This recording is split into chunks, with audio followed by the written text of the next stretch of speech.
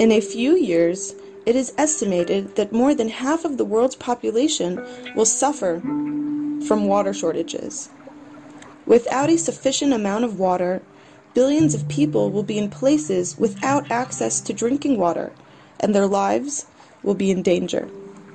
To understand this challenge and find solutions, we want to show you on this Earth Day how Israel, a country that is 60% desert and located in one of the driest regions in the world, managed to become an example in water management. Let us tell you about the Israeli water miracle through the example of the life cycle of a small drop of water. Despite Israel's arid climate, little rainfall, and few sweet water sources, Israel has over 270 kilometers of beach terrain. So, why does one drop of salt water matter to us? Let's take this drop from the Mediterranean Sea. Then, we will send it to one of Israel's desalination facilities, some of which are the largest in the world. Our little drop of water will go through an advanced process to become drinking water.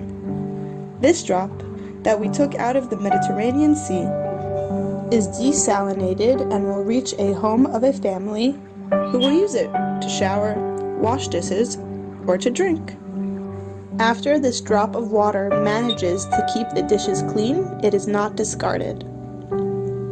This drop of ours is sent to a water recycling facility and goes through a process that enables us to use it again for other purposes. Close to 90% of Israel's water is recycled, almost 4 times more than the next top recycling country. After the drop of water completes the recycling process, it is sent to be used for agricultural purposes and to irrigate crops. Our drop will travel across the country via pipelines. Millions of cubic meters of water are lost every day in the world due to pipe leaks.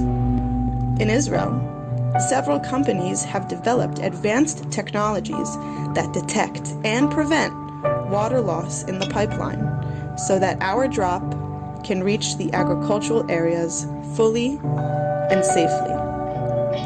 Our drop of water will reach its agricultural destination and will still not be thrown away. It will most likely reach crops through the drip irrigation system, a method developed in Israel in which every drop of water is utilized and more agriculture is produced with fewer resources. A true example that illustrates that every drop has tremendous value.